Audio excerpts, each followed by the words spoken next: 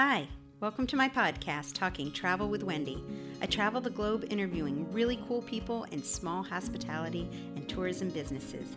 Join me each week as I discover and share something or someone new with you. You can find more at www.travelwithwendy.net.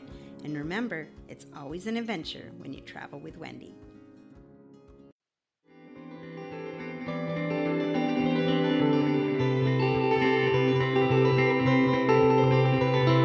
Thanks for joining me back here and for joining me also for my epic 2021 road trip adventure across America. Today takes us through my Midwest adventures.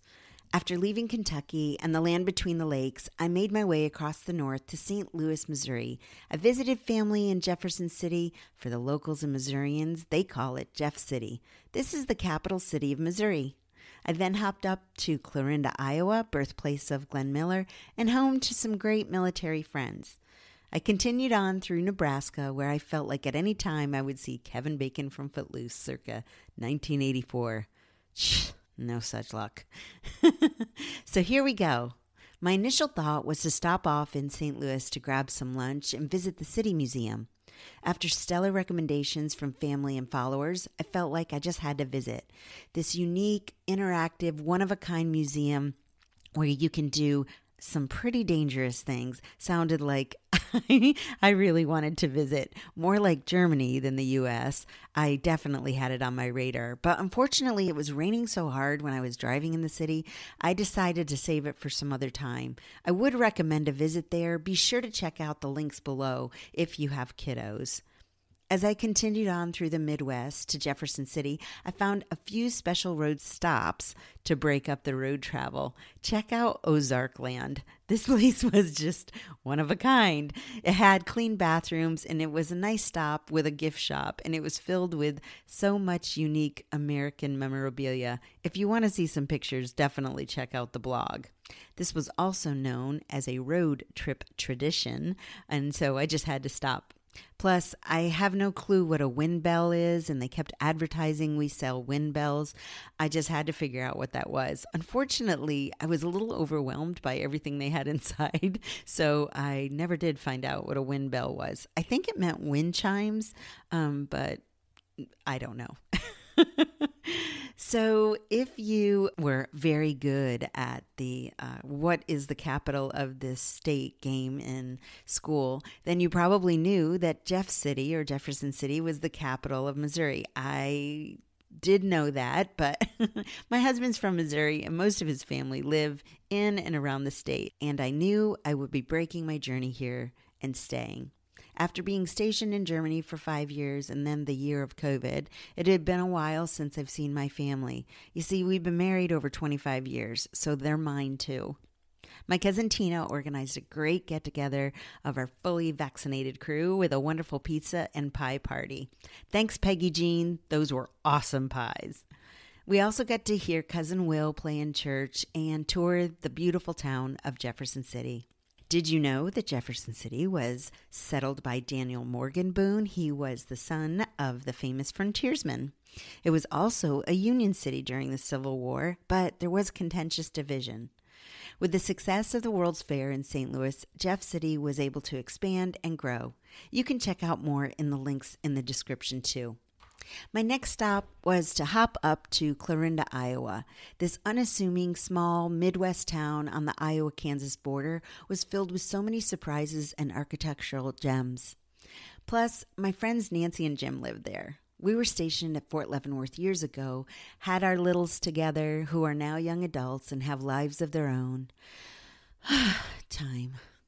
Nancy has been a voice of wise counsel, a yoga encourager, unbelievable tea teacher, truth teller, and faith friend. I miss those 10 months we were stationed in Leavenworth, living in those small, crowded townhouses, which were full of fun, children's laughters, and barbecuing. We learned so much from each other, and still, today, we never run out of things to talk about. At least I don't. Poor Nance. I'm still full of questions. Clarinda is also filled with incredible turn-of-the-century houses. Step back in time as you walk the promenade through town. You can visualize the horse and buggies coming and leaving this historic town. It also happens to be the hometown of Glenn Miller. If you're under the age of 35, you might not know who that is, but let me share. My grandparents loved him and his sound. He was one of the most popular big band music conductors during World War II and brought hope and optimism to the troops while they were overseas.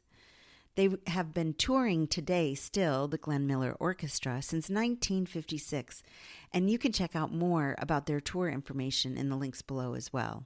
After my great visit with Nance and Jim, I made my way through Nebraska.